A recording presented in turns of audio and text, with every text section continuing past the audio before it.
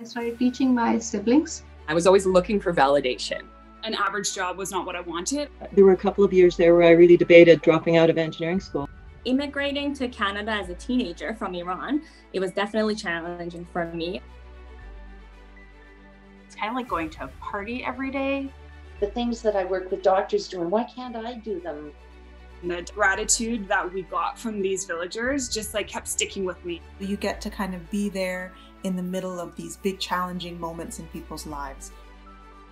So I am a hairdresser. I teach economics. I am a registered dental hygienist. I get to help people understand what they're about. I'm a notary public. I am a hairdresser. I am a pharmacist. I am an engineering consultant. I have been a nurse for 43 years now. I wish somebody had talked to me and said, you can get through it. You need to pick a career that you're going to be happy doing the work for. I was quite confident that I knew everything there was to know about everything. Having the ability to try something and maybe fail, but go back and try it again and succeed. And I don't think I could have reached where I am right now on my own. If you are clear about what matters to you, your why you're doing something, it is going to drive you through the tough times.